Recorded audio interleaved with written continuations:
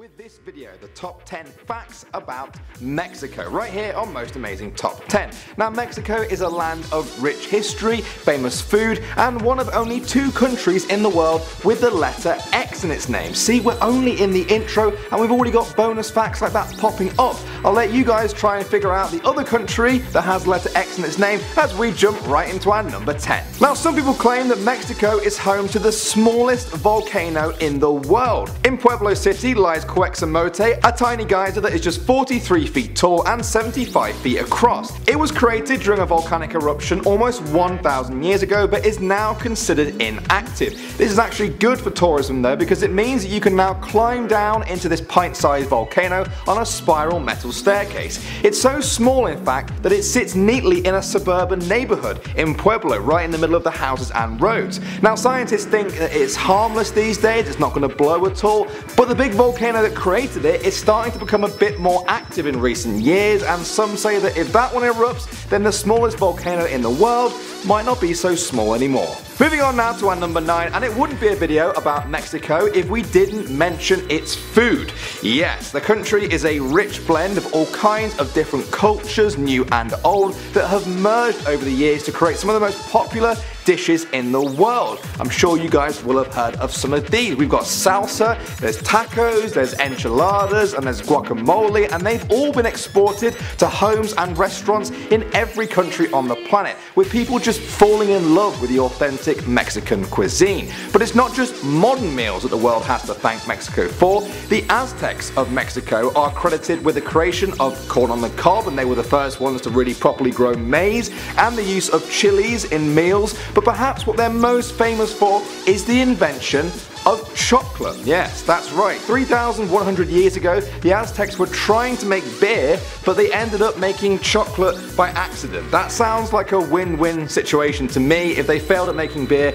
they would make chocolate. Well, they definitely won, because that's possibly the best mistake in history. Who's with me? Alright, moving on to number 8 now. You might be wondering, what's the deal with the Mexican flag? What is that little thing in the middle? What's the meaning of it? Well, firstly, let's talk about the colours, because even the colours have symbolism.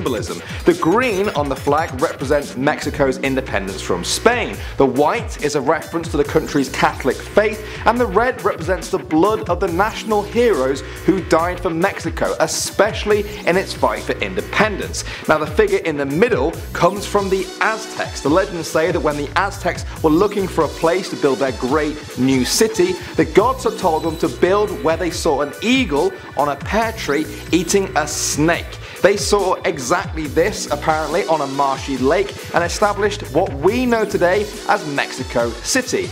Cool flag. You gotta love a cool flag. Well, you might not love a cool flag, but I do. And speaking of Mexico City, it's a very unique place that holds quite a few records, so let's talk about it. Why not? Firstly, it's huge. Mexico City is the largest metropolitan area in North America and the 6th largest in the world. It also has the most taxi cabs in the world. 100,000 of them fill the streets there. This also helps it to be the most congested city in the world when it comes to traffic. Its congestion level is at 59%, which means it takes drivers 59% longer to get anywhere compared to a non-congested place. Basically, if you're stuck in traffic, you're not going anywhere. Mexico City is also slowly sinking into the ground at a rate of 10 centimeters a year. Why? Because it's actually built on a lake. Yes, large parts of the city were constructed on the dried out bed of a big lake, which isn't the best foundation for a city. I'm not an architect, and even I know that. It was built on the ruins of the Aztec city Tenochtitlan, which was destroyed by the Spanish in 1521. They renamed it Mexico City, and eventually the whole country was named after this city. I could go on all day about this place, but I won't. Maybe I should do a video about Mexico City. Have any of you guys been there? What do you think of it? If you have been there, I'm jealous. Let's move on. Moving on to number 6. Mexico holds the record for having the shortest presidency of all time. On February 19, 1913, there was a military revolt against the government that overthrew President Francisco Madero. According to the Mexican Constitution, the presidency had to pass to the next in line, which was the foreign minister Pedro Lascuren. He then spent the next hour signing papers to make the leader of the military the president, but during that time he was officially the 34th president of Mexico. For one hour as he was signing those papers. That's the shortest presidency of any country ever. He woke up, went to work, became president, resigned that day, and then came home. What a day. Alright guys, you can see there are many great things to say about Mexico, but at number 5, it's quite difficult to talk about Mexico without talking about the country's struggle with corruption and crime. The Mexican drug cartels are world famous for their brutality with each other and with the police that they fight against. There has been an ongoing war there for over a decade as the cartels fight to control the trade of drugs in the country and the transportation of it to the rest of the world. The sad thing is, many civilians have been caught in the crossfire along the way. The government revealed that in the first 9 months of 2011, 12,903 people were killed in drug-related violence. This doesn't even take into account the thousands of people that go missing every single year. It's an inescapable but ugly truth that the drug cartels are a daily reality for many Mexicans. In 2012, it was estimated that 450,000 Mexicans work for a drug cartel in some way, and that a further 3.2 million people's livelihoods depended on it. Young people turn to them often as the best source of income in a country that has been really struggling economically in recent times, and many people are saying that the government's approach to the whole situation just isn't working anymore. Something has to change. Coming in at number 4, the official language of Mexico, as you guys probably know, is Spanish, but that's not the only one. There are many others. Estimates put Mexico at 6th place in the world for unique languages, with 297 individual languages being spoken. The main immigrant language there is English, and the main foreign languages include the likes of German and Greek, Italian and Arabic, but the biggest bulk is the number of indigenous languages. These are the tongues that were spoken by people long before the Spanish arrived in Mexico. There are an estimated 68 different indigenous languages. These range from the most spoken ones, such as the Nahuatl language with over 1.3 million speakers, to the Aguacate language that apparently has just 27 speakers in Mexico.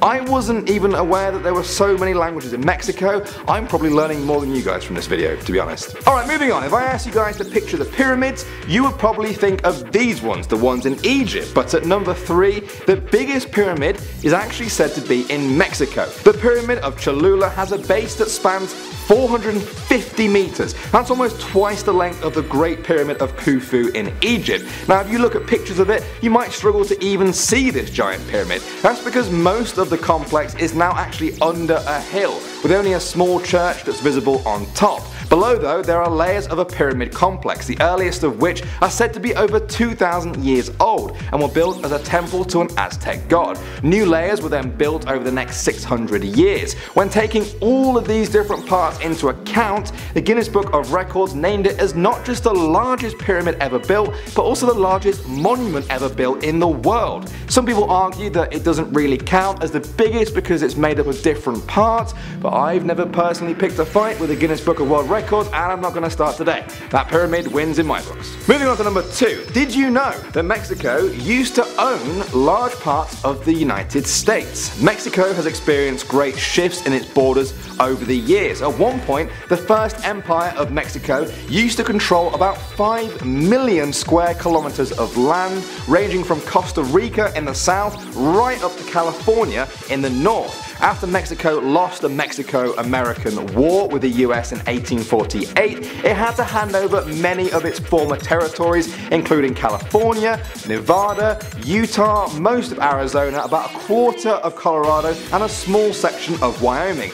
Do any of you guys live in the areas that I just mentioned? If you do, you can say to anyone that where you live used to be part of the first Mexican Empire, and not everyone can say that. I certainly can't. And finally, we've reached number 1. Now this is a bit of a random one, but I thought it was a really cool fact, and we just, we don't mind being random here at Most Amazing Top 10. So in Mexico, it is legal for some people to actually pay their taxes through artwork that they make. Yes, the government set up a program called Payment in Kind, the only one of its kind in the world, and this allows artists to pay their federal income taxes with original pieces of art that they create. The program was launched in 1957 when famous Mexican artist David Sequeiros asked the government to allow him and his friend to pay their tax debt in art to avoid going to jail for tax evasion. Amazingly, you might think, they agreed and set up this program. Almost 60 years on, the public collection has nearly 7,000 paintings,